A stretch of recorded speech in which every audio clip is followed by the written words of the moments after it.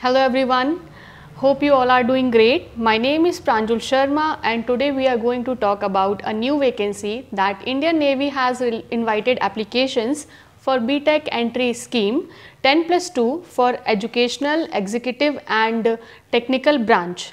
Now there is a age limit that the candidate age should lie between 2nd of January 2004 and 1st of July 2006.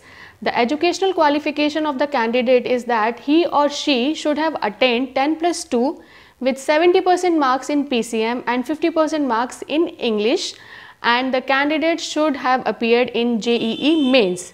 There is no written exam. The desired candidates will be called directly for SSB interview. So the applications are available on the official website of Indian Navy, that is www.indiannavy.gov.in.